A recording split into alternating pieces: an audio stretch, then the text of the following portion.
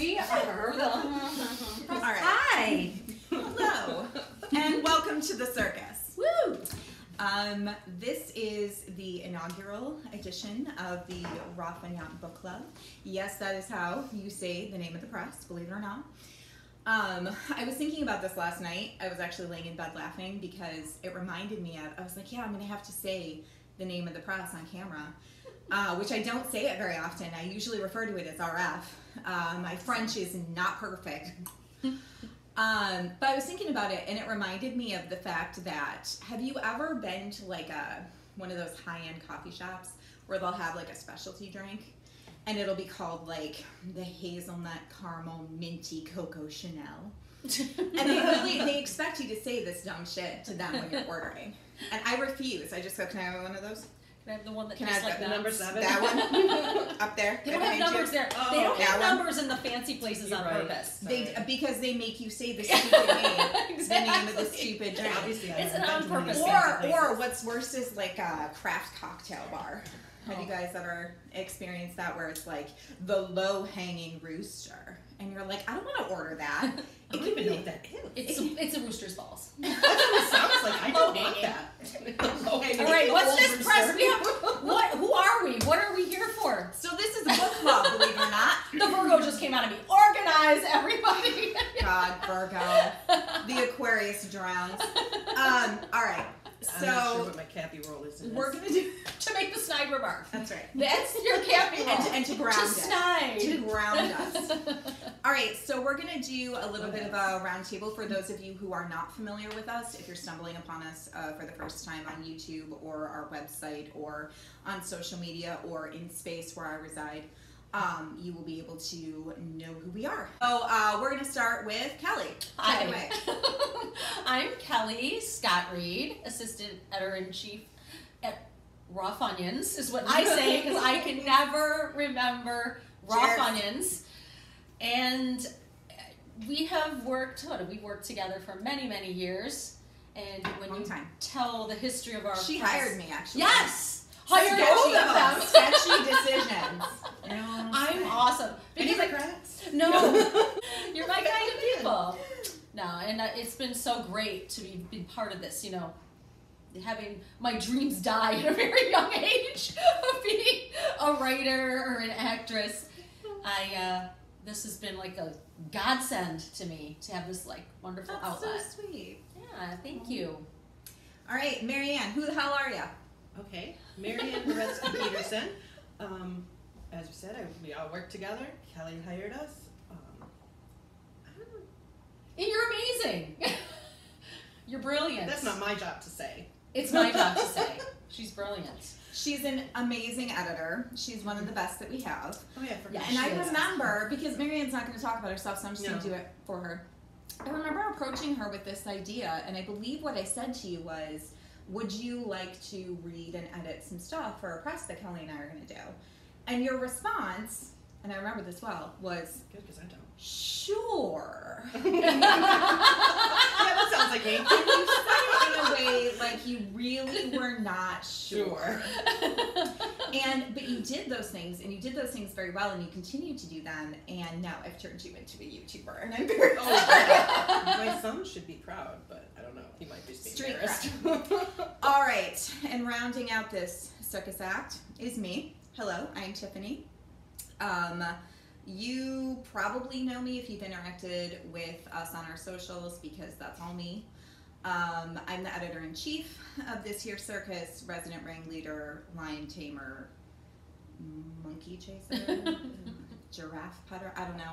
I have a lot of roles, but I decided to start this back in April of 2021 is when this idea really came to me. It's been kicking around in my mind since I was about 6 in one form or another. I know that's hard to believe. I don't ever let it die. So I decided to do this for a few different reasons, probably more than I'm going to list here right now.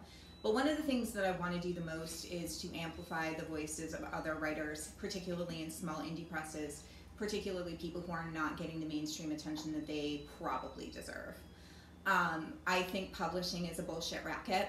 I'm just going to level with you. I think it's a bunch of crap. I think it's exclusionary. I think it's gross a little. And I'm not particularly impressed by gross exclusionary things. It's just not who I am. So that's part of what we're doing here, which leads me to book club, ladies and gentlemen.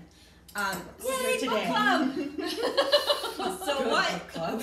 what we have done here is we are going to pick a book from an indie press or an indie author, if it's self-published, whatever the case may be. We are going to do about one a month, I would say, probably. Maybe more if time allows, or less if the world collapses, which we're well on our way. So we might be singing it out, y'all. Regardless, we're going to pick and highlight an indie author. We're going to read the book. We're going to make some notes on the book. We're going to discuss what spoke to us. We're going to talk it up. We are accepting submissions for any recommendations that you have. So if you've written a book, if you know someone who has, if you've just read one that you absolutely love, that we need to love and highlight, please go to our website. I'm going to figure out how to put the website in here. I'm not going to spell out a web address to you that feels antiquated. No W's. No W's. No www. W and I will put any necessary links on the screen so that you can actually see them, as well as in the bio and all of that type of stuff. But if there is anything that you can think of after you watch this and you think, I want those crazy girls to talk about me, please don't hesitate to submit it. We will do our best to chalk you up and give you whatever access to whatever exposure we have, which is... I do have my limits, but how much exposure? So the book that we chose this time was not an indie author. Reason being, we needed a book that I had in my house so we could all read it and get this done. And our other jobs. Yeah, right. The 60 other things we have to do. We're not doing that going forward. This is a traditional publication. Do not be disappointed. We wanted to do this way so we could lay the groundwork for you and give you an idea of where we're going with this and what the point is. This is Nobody Will Tell You This But Me, and it's by Bess Kalb. This was a big deal in lockdown. I remember that. Because I follow Bess on Twitter. I'm sure she doesn't care, but here we are. And this was just something that I happened to have. I was like, guys, we need a book so we can get this nailed down, so we can know kind of how this is going to go in the future. So this is the book. So we're going to get started talking about the book. Who would like to start? Who wants to start off with their thoughts? I love a memoir. Okay. But I actually... Love a memoir? I love Is a that memoir. But here's what I also liked about it. I really liked the switching back and forth between the voices. So, and I'm just the Vanna White. That's right. Can you do a Rushmore where he holds the book and he goes, like, with a very serious face? All right. Yes. So this story is told from the, it's told. It's not a story. It's true. Yes. It's an actual story. Everyone likes a story. Yeah, but it's Yes. it's not fictionalized. Let's just say it's sure. nonfiction. It's a memoir. It's a memoir. We've already Everybody established loves that. a memoir. Everyone loves a Dude, memoir. somebody has to help me. I am like Paul Rudd of books. Everyone loves a memoir. it's the Paul Rudd of books. You're right. Everybody loves a memoir. Will a fake microphone help you? Yes, it will. Hi. It'll put me on the spot more. Okay. Yeah, nobody will tell you this but me. So I actually have a similar experience. I have to relate this to myself because So do I. It's alright. I don't know. It's a self-centered pitch. Kelly. It's a Kelly thing. So, what was I going to say? I'm sorry. This might be making her nervous. It is. Okay, I'm going to put this away. Student. It's not plugged in. No plug goes into this. Or this doesn't go into any plug. The plugs don't fit. It's all fucked up. Alright, go ahead. So it's just like I feel like a kid at You doing a book It's report? terrible. There's a boy, and he's 10. He goes camping. Tommy goes camping. That's what it's about. That's what it feels like. I'm dying. I'm sorry. But I think you know what I'm saying. All right. Okay. I have a hard time with this kind of thing. I do too. I don't know what I'm doing. When I get anxious, it's just bit after grandmother's bit. story as passed down through life events Yes. of the author. That's how I feel. And it's Yes. Holocaust. It's heavy hitting. Yeah. Some heavy hitting. Stuff. But for me, what I did like about it was the back and forth, the past tense and the current tense, how it was all mixed. It wasn't just Kept telling a it story. interesting. Yeah, it wasn't just telling a linear story, which, as you can see, I have trouble with. I have trouble marching in a straight direction. Anyone who's heard me tell a story knows there's no straight line.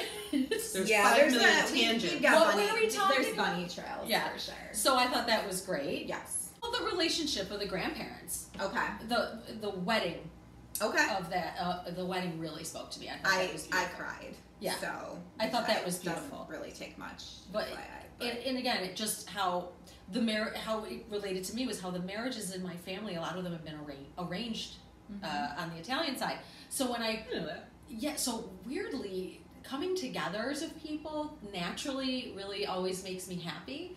So when I read a story like that where there's this kind of beautiful tenderness to it, it really speaks to me because I just, that's how I relate, is through relationships. Absolutely. And I love that part. So see, there. Now your turn. Okay. Oh, do you want me to answer? Well, I was like, gonna she ask. just blinked like I was handing her a grenade. Oh God! Oh Oh my goodness. no! I can't keep it together today. All right, I need my glasses on. but what you were saying about the past tense and the present tenses, I liked how she saved voicemails, emails, like those kind of little notes that are kind of nice to hang on to. How important the sentimentality was to her. Yeah. I think it echoed, I mean, obviously this relationship was important to her, but I think that level of attention to detail drove it home. And it wasn't just stories that her grandmother told her. Right. It was these real life comments that definitely brought the grandmother's personality through. Yes. Right. Well, the millennial's gonna go now. Yes. We got it. After the Gen Xer said absolutely nothing. Millennials That's what I have read. flash. All right. So, my favorite thing about this book, and I've probably said this to both of you before, but I haven't said it to you. Okay. You want me to wait till you're in frame? No. Okay. My main takeaway from this book is, again, similar to Kelly, how I relate it to my own life. I always think it's interesting to hear stories about women in the past where they have actually taken control of their own life and their own future. That is something that I have often been told was not done. Oh, it just wasn't done that way back in those days. Like, women just did this, they did that, they fulfilled a role, a societal norm, and it's like, fuck no, they didn't. Like, women all over were taking control of their lives and were jumping in where, you know, maybe they didn't belong per society, but they were doing it themselves and making decisions for themselves and going across the world sometimes by themselves. Like, there are women that were doing that, and I think it's a little bit of a bullshit take to pretend that doesn't happen. Or didn't happen, exactly. It's just another way for people to try to keep women in line. So I appreciate hearing the stories about women not staying in line, because I don't stay in line. Well, it's I don't Nora. color in the line. Speaking the I line. don't know. Can't speak in a straight line. I was going to say Zora Neale Hurston. Mm-hmm. Her birthday's today. Oh, really? And she's one of those very people that you're talking about. A person who, she attended Howard, then went on to school. I mean, just like incredible stuff back in the 1920s. Right. Yeah. It was and it's really, well, 20s or 30s. Don't quote me on the year. I'm terrible with years. But like, seriously, it's like that's that same thing about women just taking charge of their lives, writing, getting educated. It's interesting. It is. It's really interesting. I keep having lit sisters doing it. I do too. I wish you didn't say that. I was sitting there, no, don't say sisters. Don't jump in. I was holding my freaking tongue because you said song sister. for everything. She goes, you're doing, and I go. I said, oh, I was gonna say it, and then I said, no, shut it, and then you just said it. I can't help it. Sorry. I'm just gonna drink my tea. There's a song for everything. I'm not even the one who usually is singing the songs. It's you two. That's right. Damn All right, so we're gonna close this out because Kelly's iPad's running out of space. Real talk. Not really tech savvy. So, what we did want to do. Oh, sorry. I think I was footsie. Sorry. What we did want to do before we close is announce the next book that we're going to do. Now we had to make a couple of arrangements with this because I don't know if it's a supply chain thing or just a scheduling thing, but the initial pick is not currently in production and isn't currently being produced. Well, it's not available. Let's put it It's that way. unavailable. I'm reading into this. It's unavailable. So we had to put that one off. We made a couple of little changes to our schedule with it. We're still going to do it, but we have to. Again, the world's burning, guys. Okay, can you just bear with me? So our next book is going to be Postcards from Ragnarok by Katie Naylor, who is a good friend of the press. We are very excited to dig into her work, and also we are going to be putting up links to her socials, and she's doing a lit mag now too, which you should check out because it's interactive and super unique and really cool. She's also a powerhouse. Last I knew, she was submitting stuff while having COVID, while like she never stops. So we're gonna stop, and then we're gonna talk, and then we're gonna, She's definitely one of those sisters. Who's doing it for themselves. Oh my god. Can I not always do it on myself? I feel like we're Or about for to. myself. Not on myself.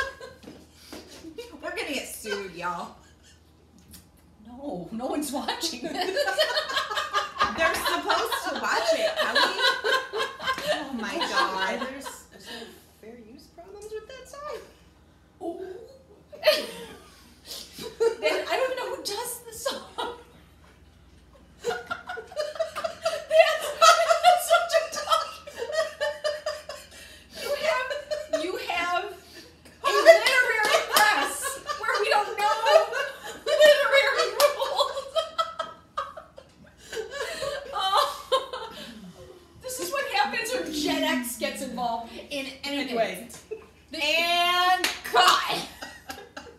Oh my god. That's gonna be hilarious. Awesome job, guys.